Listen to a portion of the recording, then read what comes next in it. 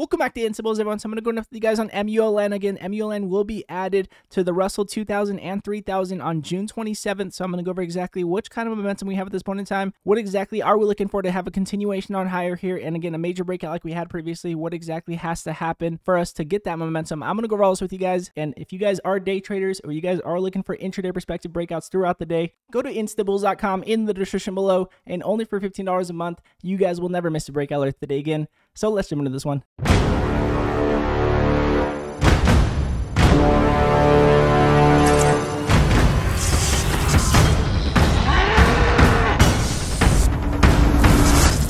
So jumping into the daily chart with you guys here on MULN, again, we did mention on Sunday that we were looking to see if we can continue to respect our 20-day moving average, and it looks like we did continue to respect it for the last couple of days. We did continue on higher. Again, we are leading into June 27th, where MULN will be added to the Russell 2000 and 3000, so we did get some momentum this week from that. And so the question from here is, are we going to get our 20-day moving average to cross over our 50 and continue to respect our 20-day moving average? Because if that happens, and we do continue to respect it, we will have a major move to the upside as we are leading into June 27th. However, if we are looking for that possible rejection, what exactly will not give us that momentum to the upside? Not only our 20-day moving average getting rejected at our 50, but also our EMA lines not crossing above here, which it looks like we are beginning to cross above, and we are looking for that continuation on buy pressure here. If that does happen, then we would get a major move to the upside, and I would be setting my alert here on the MACD. As you guys can see, you go over to the plus sign here on the right on trading view, you click add alert, and then you can put that alert right above your previous buy pressure point, so that way if it does break above it, then you will have more confirmation on that momentum. And as you guys can see, our EMA lines are just looking to see if they can cross above the MACD. We're going to see if this does continue.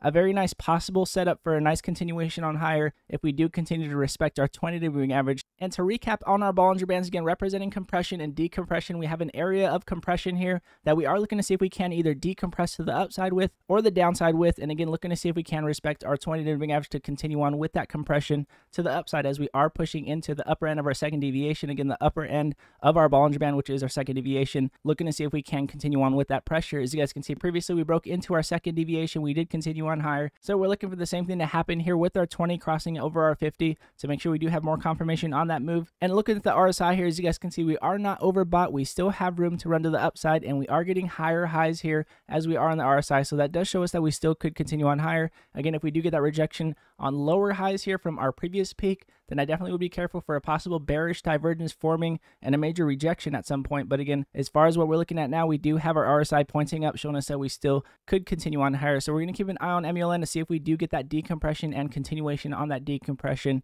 to the upside and get our 20-day moving average across back over our 50 to make sure we do continue on higher. Now, there is a gap that if we do get above, then we could continue on higher on this gap, and that is from $2 to $2.50. As you guys can see, we have our previous doji candle here at $2.50, and as you guys can see, we have multiple rejections to the upside here at $2, and that is a psychological resistance. I would expect a continuation on higher from $2 to $2.50 if we did continue on above $2. That is, again, if we get our 20-day moving average to cross over 50 and we continue to respect it, and we do get that increase in buy pressure, confirming that we are increasing in momentum to the upside. And if we do get a strong push, a very strong push, then we would continue on above our previous buy pressure point, which is quite a ways, but we will be looking for that possible confirmation regardless. And if it does happen, then we will mention it in the Insibles, of course. Now, again, with that said, if you are a day trader or you are looking for major breakouts that we mention every single day throughout the week, again, for only $15 a month, go to instables.com in the description below, and you will never miss a breakout alert today again.